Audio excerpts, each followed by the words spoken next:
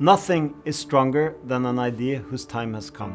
Network services is the business model most associated with disruptions. Why? Well, it completely allows for new ways of delivering value. In networks, the value is dictated by who else is on the network.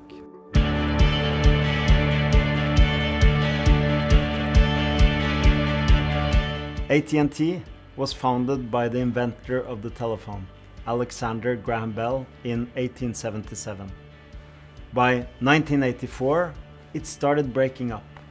AT&T had to simplify its value creation. First, it spun into the baby bells. Later, it divested itself of the Bell Labs, the famous Bell Labs, and then finally of NCR. Simply put, the different business models created competitive disadvantage for the whole. AT&T was the largest telecoms company in the world, and they had made huge investments into content. Nevertheless, they were not able to be the winners in streaming. Why? Well, they probably focused so much on what they do today and not enough on the innovation of streaming. So the winners, the ones who came out on top, were the YouTubes and the Netflixes. And it's often the case. The ones winning in one generation is not necessarily the one winning in the next generation. Someone who didn't miss the boat was Eric Juan, who in 2011 left his job creating software in order to develop what he called happy customers. He created Zoom.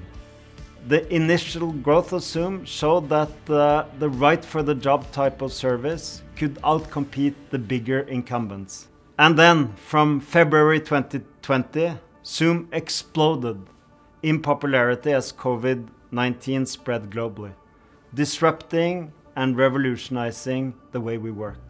Zoom was ready for COVID-19. It grew from 10 million to 200 million people in meetings in March 2020, and then to 300 million the following month. Is this sustainable? These companies connect people, organizations, and places. As users, we always want to be part of the largest network.